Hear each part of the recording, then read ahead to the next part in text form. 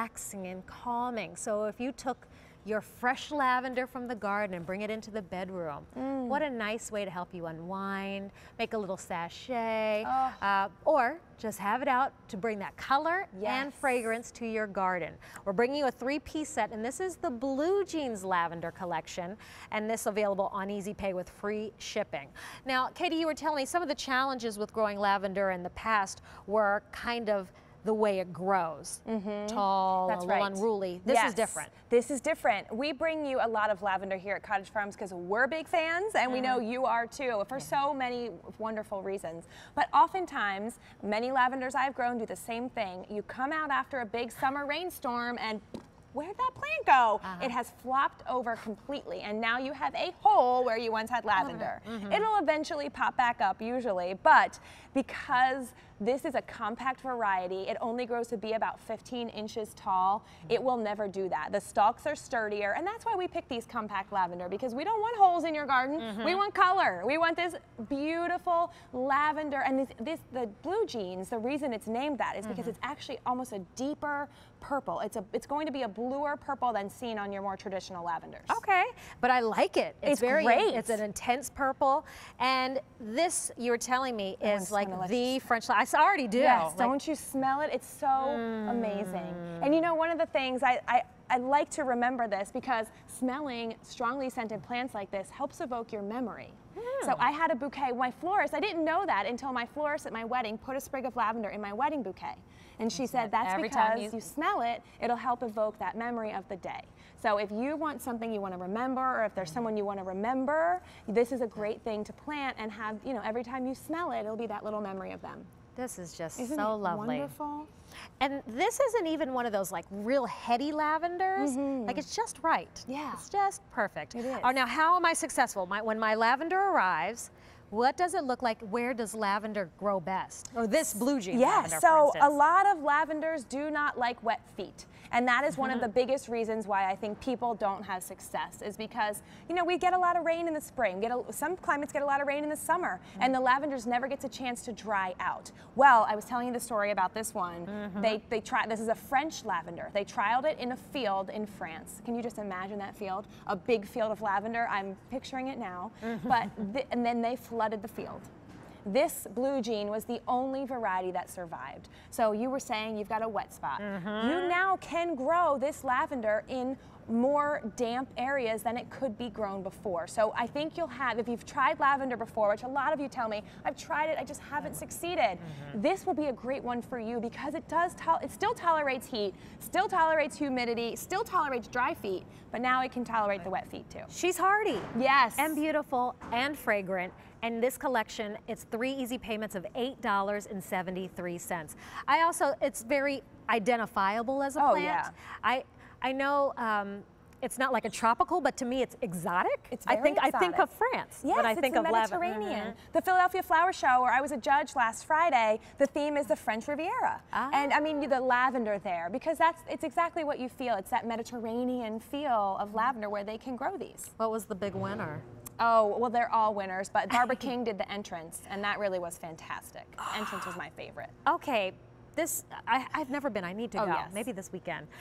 The lavender photos here. I love when you mentioned the fields. Yes. This, I see behind the lavender, I see pinks and whites. Are they using that almost like the border? Exactly. And because these are compact, only about 15 inches tall, these would work great in a border. They also, I think those are roses. It's kind of hard to tell. Behind it? But I'm pretty sure those are roses. These make such a good complement to roses. Okay, real quick before we leave that shot. If I want that look, Katie, yes, how far apart should I plant them, and about how many, like, would you think were in that? So this picture looks like 4 images. The one, the one with the pink flowers looks like 4 plants. Because these will grow to be about that 15 inches wide, I would say make sure you're planting them 15 inches apart. Okay. Because, you know, with lots of our plants, you can plant them dense, but because this is going to be, you want that hedge shape, you want that hedge form, give them that full potential to grow into that 15 inches, and that you'll have your own little, you know, French field of lavender at home, where you can, as you said, sachets, yes, a little home spa. Or I've even seen people putting little lavender sprigs in ice cubes and things like that. You can have fun with it. You can clip the flowers. put them in a glass of champagne. You can also use the leaves. So both parts of this plant are edible and usable, baking, and, you know, both for aromatherapy and for eating. I've seen lavender lemon cookies. Yes. I actually, when I was in the Mediterranean, they had lavender honey. It was infused with lavender. Yes. I guess I'm drawn to lavender. Maybe you are a fan of the fragrance too. Now you can grow your own. And when there's a slight breeze that day, you're going to smell it wafting through the air. This is our only lavender, and this going to be a lot hardier for you because it can also tolerate wet conditions, more damp soil. M66957 is your item number. Now here's my question. I know I've asked you this before. It comes and it arrives during my ship week, but I'm not able to plant it right away. Okay. What do I do so that they stay hardy for me until I can get them in my plant and my pot of the ground? This is what this one looks like when it comes home, and it's going to be wrapped in a plastic bag. So what you make sure you do immediately is take it out of the plastic bag so it can breathe. Check, poke your finger in the soil, check to make sure it's got a little bit of water in there. You don't want it to be soaking wet. And then you can leave it. If it's a full sun plant, throw it out in the full sun. Okay. You know, you can even leave it on your porch for a day or two, but just leave it out on your patio until you are ready to plant it. All right, good to know. Yes. M66957 is your item number. This is $8 and some change to bring it home. You see, I still have my little sprig of lavender. Oh, yeah. I can't stop smelling. It's so just relaxing. so, it is. And it's beautiful. I love the just unique look of lavender, these beautiful tall stalks of petals and flowers. Flowers, which have the fragrance, and the leaves, which what you're smelling here. The leaves are more of that classic lavender fragrance. You can dry both.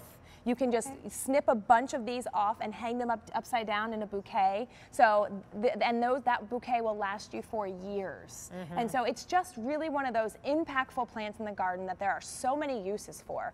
And it's a pollinator plant. We haven't even mentioned the pollinators. Okay. This is a super pollinator plant. It's one of the favorites with them. And if you're thinking about putting together a little pollinator garden, I pulled some bee balm over here so you can see. Is this my raspberry wine? This is your raspberry wine. Yes.